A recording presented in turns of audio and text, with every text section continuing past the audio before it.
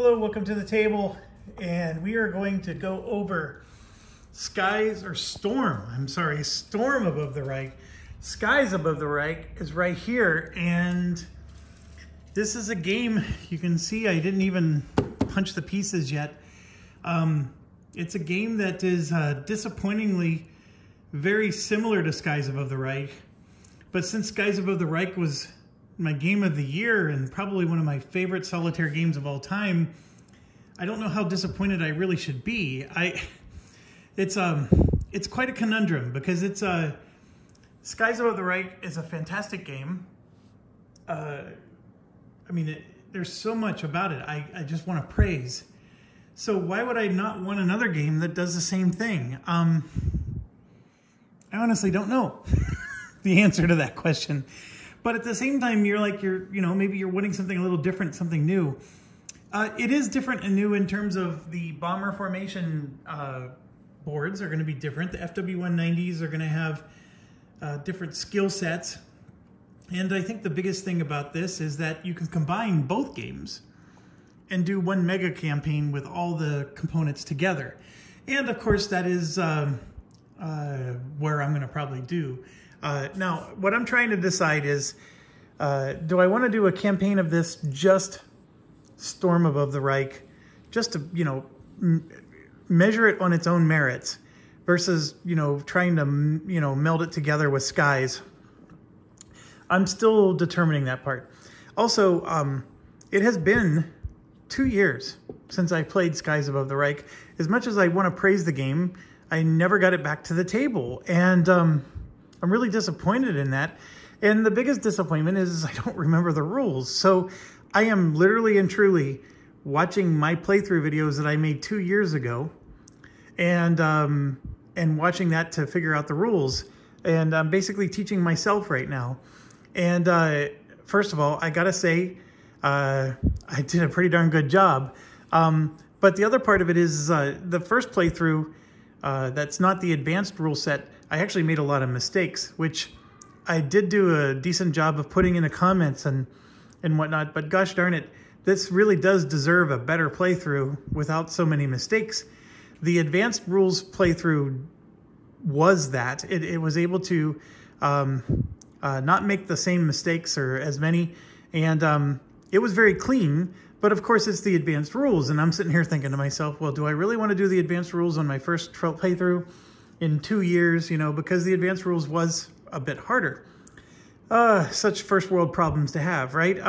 So here's the thing. I as you can see, I still need to punch the pieces.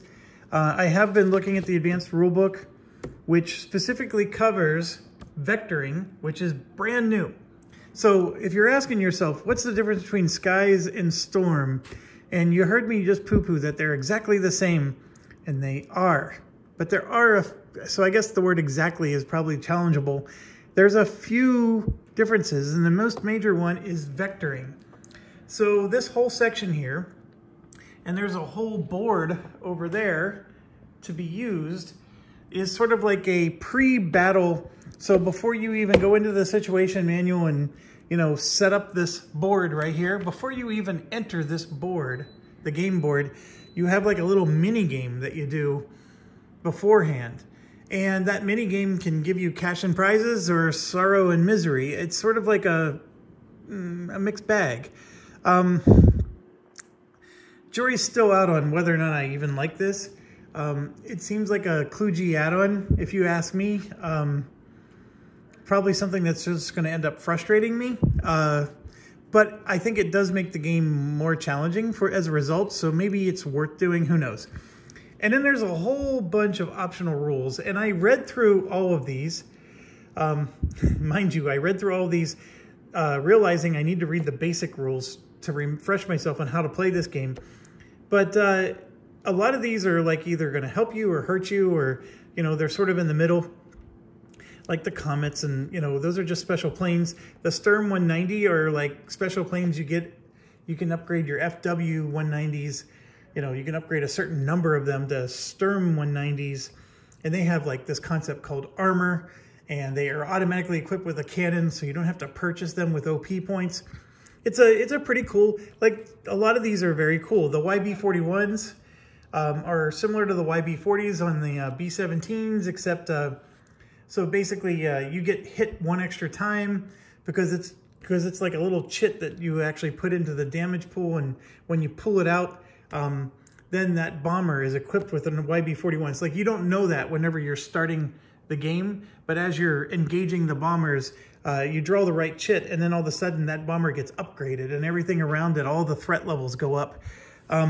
So, you know, there's stuff like that. The Staffel erosion is a neat idea, but it's very punitive. And I don't even remember the Elba stuff, the Sonderkommando Elba. The point is there is a lot of variation, and I need to determine what am I going to do in this first playthrough. Am I going to do multiple playthroughs? You know, all that stuff. So I need some time to refresh myself on the rules, and basically I'm watching my own videos. I need to figure out, am I going to combine Skies and Storm? And feel free to put your comments in the video here. So what is the advantage of combining them? The thing is that you could get B-17 maps on one mission, and then you can go into the Mediterranean and get, what are those, B-25s, B-24s? I don't know exactly what they are, but you get those, you know, these maps, the new ones, in other missions. Obviously, Storm Above the Reich doesn't start until 1943. Skies Above the Reich starts in 1942. So if you combine the two, you're going to start in 1942, and it's basically going to be Skies Above the Reich full time. The other thing is that they do have a combined roster. So right here in the back, you can see it's a combined pilot roster where some of these pilots are FW-190. That would be these ones down here, because I recognize Buttfargen. And then these pilots are going to be the BF-110s or 109s or whatever we played. I think they're 109s. So you're going to have like a mixture of pilots, and then they are going to be assigned to either Northern Germany or to the Mediterranean or Southern Germany, depending on what year it is.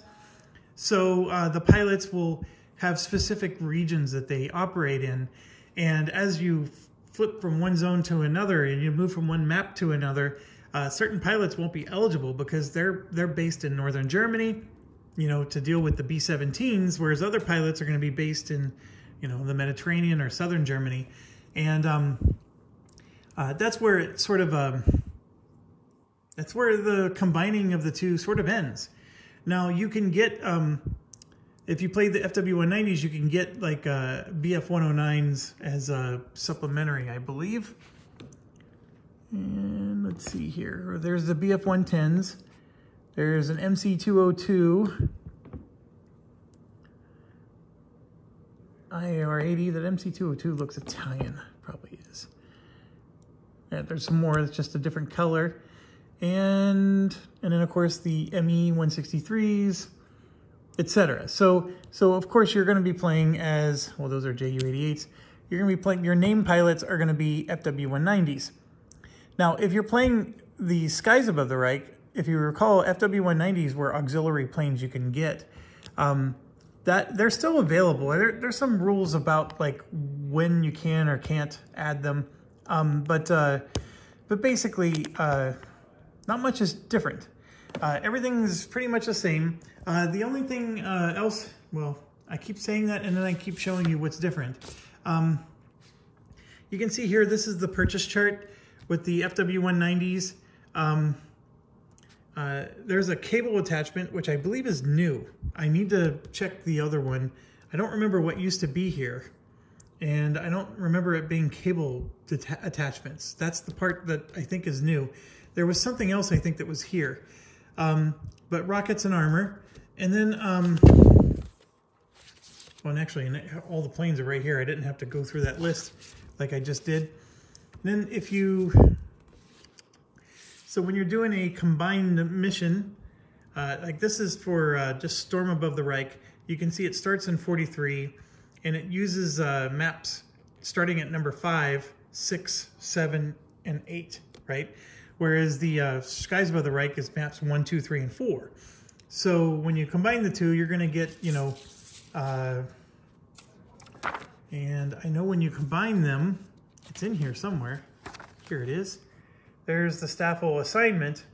So you start in 42, and all of 42 is going to be in Germany North, which you can see here, like the BF-109s that are in your squadron, you're going to roll, and on a 1 to 10, you're going to be assigned to Germany North. They're all assigned to Germany North in the beginning. And so you could see, these are the maps. So when you roll for your maps, you can get 1 to 6, or 7, and then 8 to 10. You know, I'm sorry, whatever die rolls you get, right? If you roll a 1 to a 6, you're going to get map 1. If you roll an 8 to a 10, you're going to get map 5. So map 5 is a new map, by the way. So even though we're in 1942, these are the B-17 maps, and it is possible we could get one of the new ones. So they did like mix it up a little bit, where you could see one of the new maps, even though we're in 1942.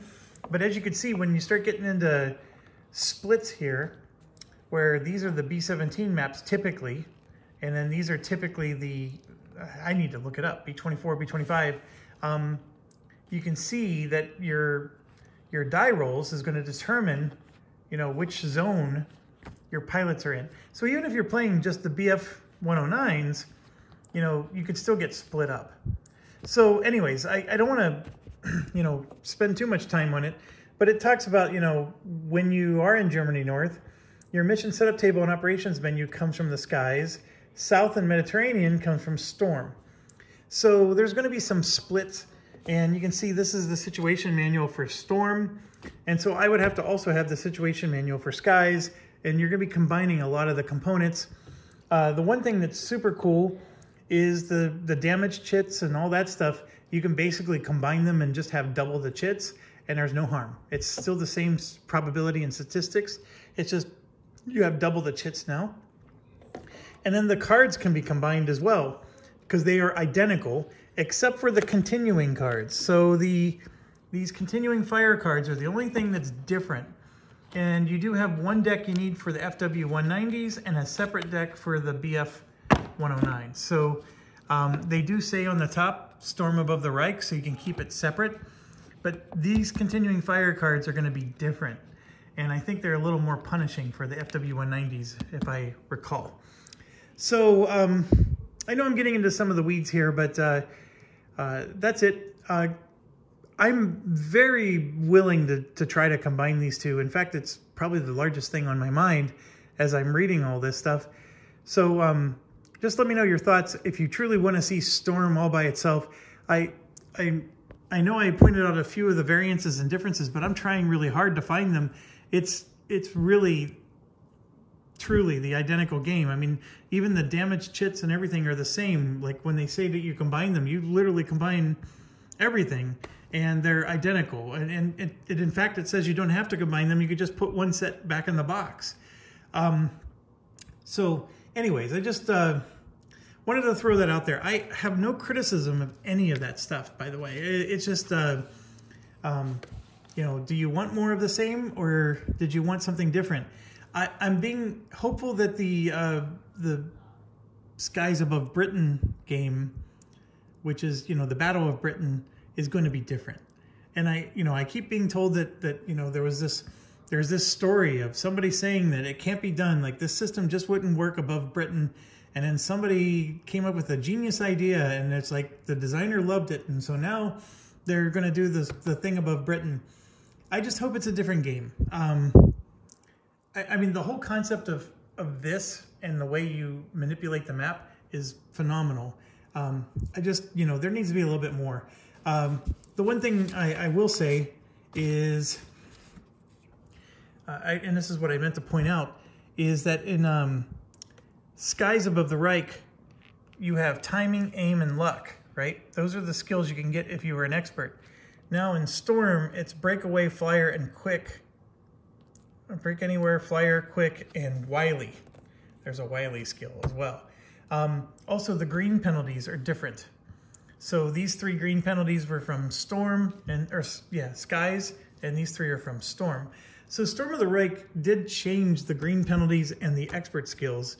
You remember how I loved luck so much when I played? Luck isn't even available if you're playing Storm above the Reich. But if you merge the 2, then you can use all of them. And that's what this is. This is a combined sheet with everything together. Okay, so like I said, I got to punch some stuff. I got to refresh myself on the rules.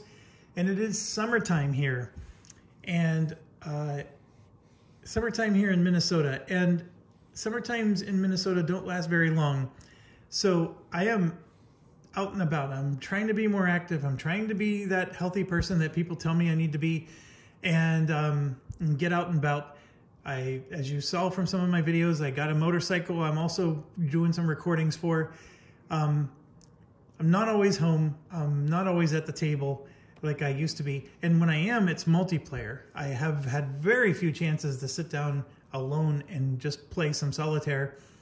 And to be quite honest, it's an overall good thing. But I do love me some Skies Above the Reich, and Storm Above the Reich, even though it's disappointingly identical, I'm still going to love it. I really am. I'm both disappointed and happy at the same time. So really looking forward to it. Just arrived today. I'm one of the late people to get it. And I will definitely be jumping in, and we will definitely see this hit the table. I still have Fire in the Lake. It's literally set up underneath this table, inside of my bathtub here of this table. So if I take this top off, Fire in the Lake is set up right underneath with the Trungbot. It is definitely something I want to do. It's just that those coin games, there's a lot of rules, and even though I get rules wrong from time to time, or even a lot of the time, I still don't like getting rules wrong, and I stress out over coin games. And so I need to just have some time to sit down, and really I need another winter. I need a winter time where I'm just sitting here in front of my fireplace playing board games. That's when coin games become attractive. And during the summer when I'm trying to do quicker games, coin's not quite as attractive. So I have this. I still have Dwellings of Eldervale, which I haven't even unboxed. There's still a lot of games. Also, Flying Squadron 303 is on its way. Company of Heroes is on its way. I have actually quite a few Kickstarters that are going to be arriving, and I do not have the time to keep up with it all. But for now, this is the priority. Thanks for watching, and as always, stay awesome.